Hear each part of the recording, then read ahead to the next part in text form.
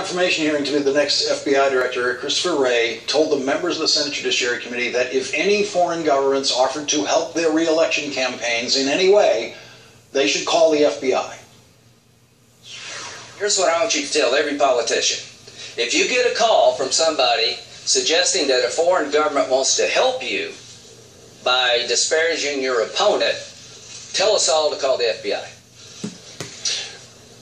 To the members of this committee, any threat or effort to interfere with our elections from any nation state or any non-state actor is the kind of thing the FBI would want to know.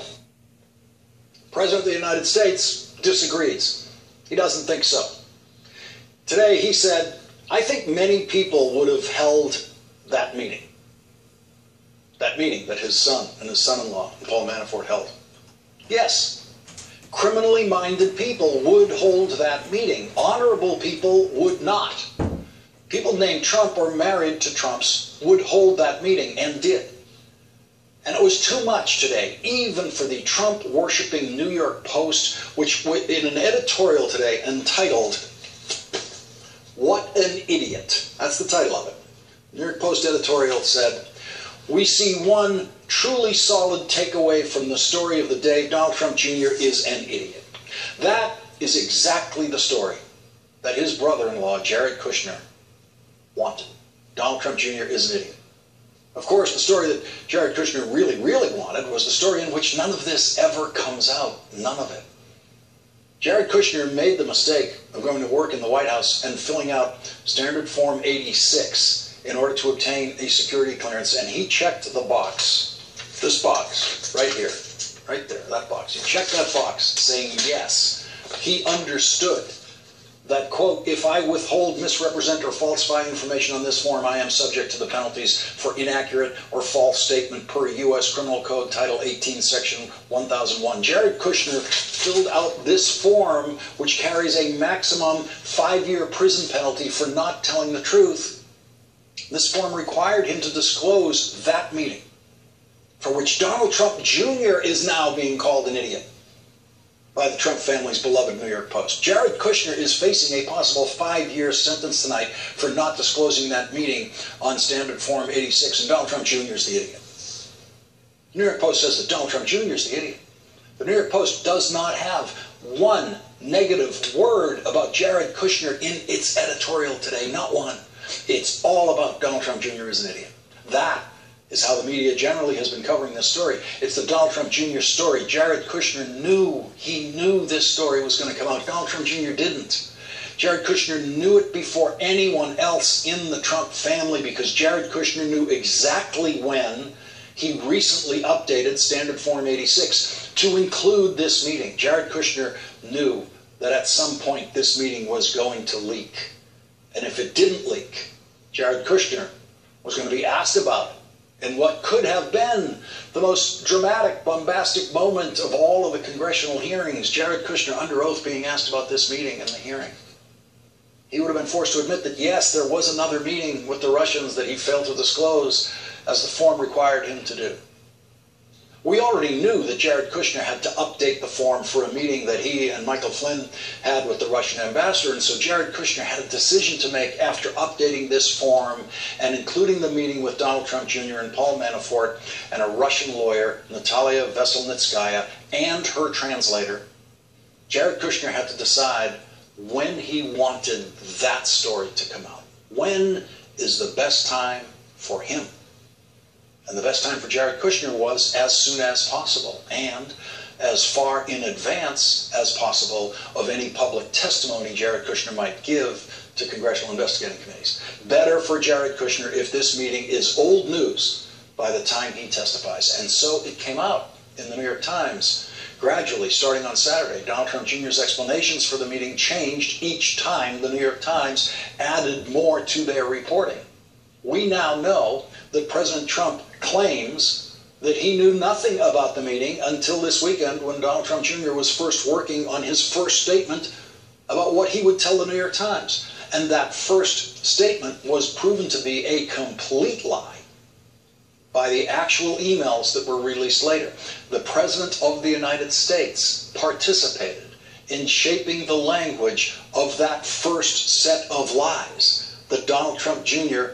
told the New York Times on Saturday, saying that the meeting had nothing to do with the campaign and it was all about adoption of Russian children. Jared Kushner didn't want any of this to come out. That would have been his first choice. Have none of it come out. And that's why he didn't put it on his application for security clearance, an application that he signed under oath. Jared Kushner didn't want it to come out, but if it had to come out, better that the story be that Donald Trump Jr. is an idiot than Jared Kushner is a criminal. Better for Jared. And so the story came out. The New York Times explained that its sources were all Trump people. Quote, advisors to the White House. That's how they were identified. And as I said when we first discussed the sources on this program, that meant that they did not work in the White House, but that they had knowledge of all of this. And they had seen the emails. They had read them. Jared Kushner's lawyers saw the emails. That is how they became public. Jared Kushner's lawyers searched Jared Kushner's emails when they were desperately trying to get him out of the criminal trouble of having not told the truth on Standard Form 86. And Jared Kushner's lawyers were doing their due diligence. They wanted to make sure that when they updated their client's form, they would include every contact that Jared Kushner had with foreign governments and foreign agents. And so they searched Jared Kushner's emails. His lawyers searched his emails. That's why we all have that email now. Jared Kushner's lawyers found it. Jared Kushner's lawyers then amended his Standard Form 86 accordingly, and now the world has those emails. The story has unfolded as well as it possibly could at this point for Jared Kushner, who is the person who has the greatest criminal liability of anyone who sat in that room with that Russian lawyer and her translator at Trump Tower. Jared Kushner is in more legal trouble for that meeting than Donald Trump Jr. is, or than Paul Manafort is. Much more, 5 years more. Now I know many people would wonder, well, who would do that to their brother-in-law? Who would leak a story that makes their brother-in-law look like an idiot? Even if their brother-in-law is an idiot. Who would do that? Jared Kushner's father did that. Jared Kushner's father went to prison for it. Jared Kushner's father pled guilty in federal court to making illegal campaign contributions, tax evasions, and witness tampering. The witness he tampered with was his brother-in-law. Here's what Jared Kushner's father did to his brother-in-law. Because his brother-in-law was cooperating with federal investigators, Jared Kushner's father hired a prostitute to seduce his brother-in-law. He arranged to record the encounter between the two. And then he had that video sent to his brother-in-law's wife, sent to his sister. Jared Kushner's father sent that video to his sister. Who would do that? Jared Kushner's father would do it, and did do it. Jared Kushner knows what federal prison is like because he was a constant visitor to his father in federal prison after his father did that and was convicted of doing that in federal court. What do the Kushner men do when they're in legal trouble? Who won't they betray when desperately trying to save themselves from legal trouble? That is the question tonight in the White House. And that is why Donald Trump's lawyers are trying to construct a virtual wall between Jared Kushner and President Trump so that the president is never again in a conversation with Jared Kushner about anything involving the Russia investigation. Donald Trump's lawyers know that Jared Kushner has given the president the worst possible advice on the investigation, including the advice to fire James Comey. Any experienced criminal lawyer could tell Donald Trump that the two most dangerous people in the White House for Donald Trump are Donald Trump and Jared Kushner. Hey there, I'm Chris Hayes from MSNBC. Thanks for watching MSNBC on YouTube.